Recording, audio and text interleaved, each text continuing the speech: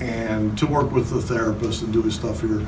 He's progressed to where he's been thrown on flat ground for the last few days, and land-based running, say moderate intensity.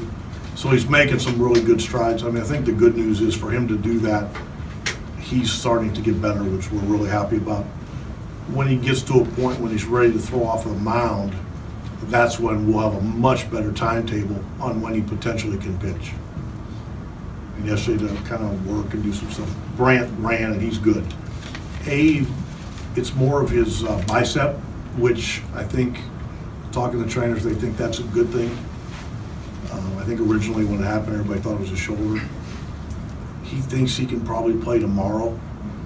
I think we'll see how he does.